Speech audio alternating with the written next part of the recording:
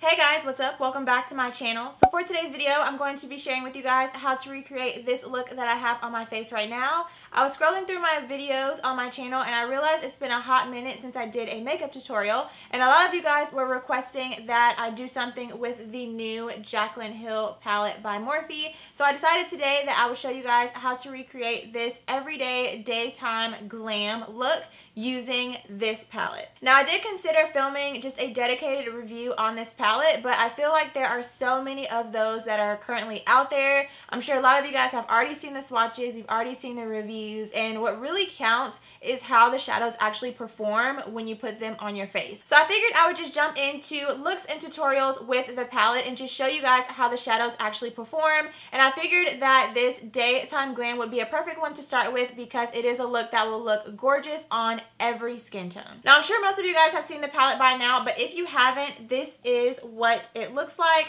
I did go ahead and secure my little card to the palette with a very small piece of tape on the back side, just so that I would be able to see all of the shades when I'm actually using the palette. But this is what it looks like. The colors are absolutely gorgeous.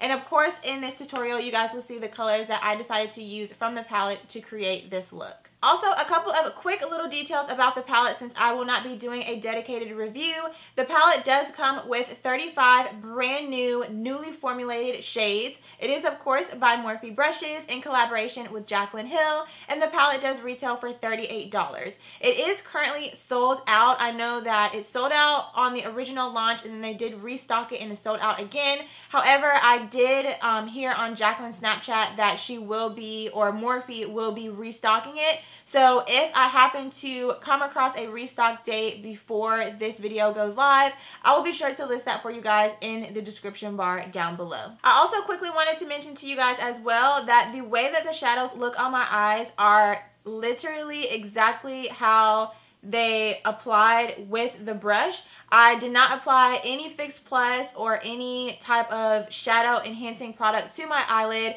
outside of my original base that I put on my lid, which was my matte paint pot, which I set with one of the matte eyeshadows in this palette. But outside of that, I did not apply any additional products to enhance the color of the shadows. This is what they look like straight off of the brush, and I have to say, I am pretty impressed. So without further ado, I want to go ahead and jump into showing you guys how to recreate this look. If you are new to my channel, my name is Faye. Thank you so much for stopping by and checking out this video. I really hope that you enjoy seeing how to recreate this look using the Jaclyn Hill palette. If you do, be sure to give it a big thumbs up and also make sure to subscribe down below. And let's go ahead and get into the tutorial.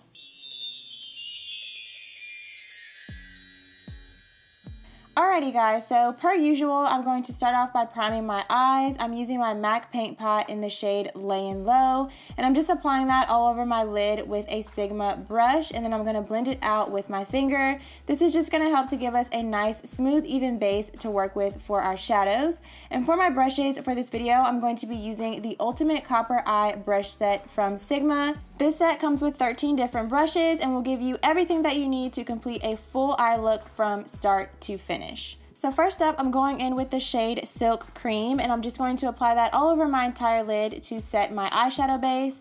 And then following that, I'm going to be taking the shade Butter, which is a beautiful neutral brown shade, and I'm just going to buff that back and forth in the crease to start to create my transition shade. And then after that, I'm going in with the shade Roxanne. This color is going to go a little bit lower in the crease and is going to start to create that depth and dimension in the crease area. And then after that, I'm just going back in with my fluffy blending brush and making sure that there are not any harsh lines.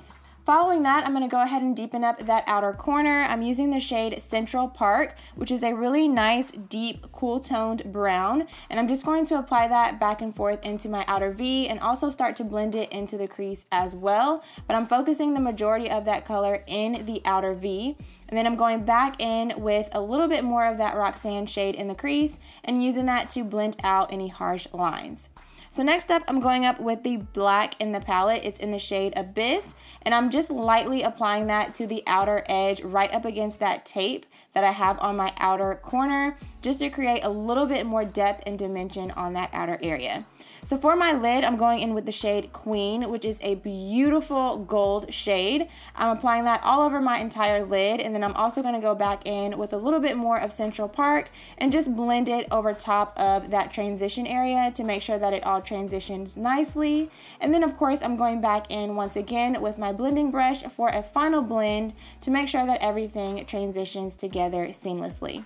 So as you can see, I went ahead and applied my liner and lashes off camera. For the skin, I'm starting off with my Smashbox Primer Water along with a couple of other primers for pore minimizing and oil control. I will have them listed and linked for you guys down below. And then after that, I'm going in with my MAC Prep and Prime pen in the shade Peach Luster to do a little bit of color correcting. And then to set my primer and my color corrector in place, I'm going in with this powder from Makeup Forever. And I'm just going to press that powder all over my skin before I go in with my absolute favorite foundation from the drugstore. It is the L'Oreal Pro Matte Foundation in the shade Classic Tan. And once I buff that out, I'm also going to go ahead and apply my concealer and blend it out off camera.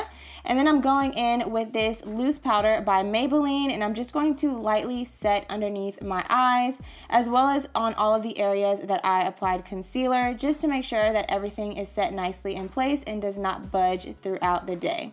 So after that, I'm going to go ahead and fill in my brows off camera, and then following that, I'm going to go ahead and dust off any excess powder that I have on my face from baking.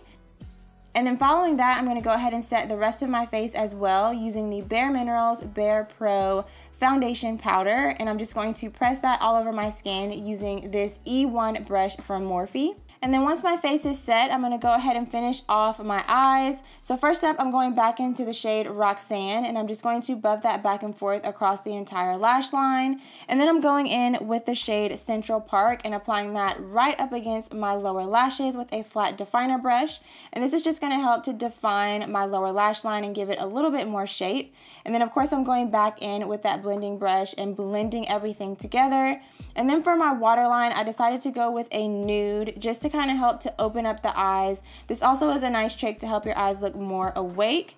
And then following that, I'm going to go in with a little bit of the shade Queen and apply that on that inner corner and blend it into those shadows that we just applied on the lower lash line.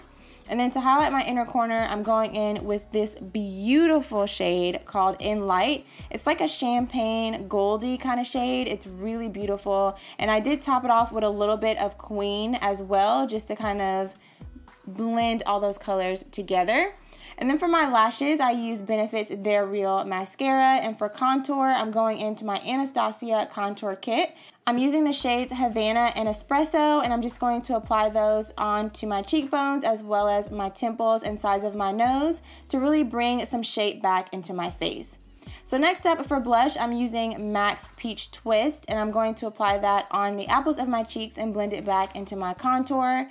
And for highlight, I'm using this highlighter palette from Sam Marcel. I'm going to be mixing this bronzy and champagne shade together and applying it to my cheekbones. I'm not sure if you guys have heard of this brand or of this highlighter palette, but it is absolutely stunning. Stunning. So I'm just going to apply that to my cheekbones as well as down the center of my nose, typical highlighting areas.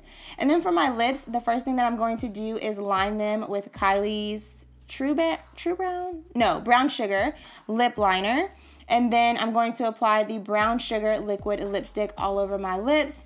And then after that, I'm going to also be applying Kylie's Ginger liquid lipstick right on top. This has been one of my absolute favorite nudes. I think it looks beautiful on my skin tone. So yeah, I'm just going to mix the two of those together and then set my face with the Urban Decay All Nighter Makeup Setting Spray, and that is going to complete this look. Alrighty guys, so here is the finished look. I hope that you guys enjoyed seeing me create it using the Jaclyn Hill palette. If you enjoyed, be sure to give it a big thumbs up and subscribe down below. And I hope to see you very soon in my next video. Bye.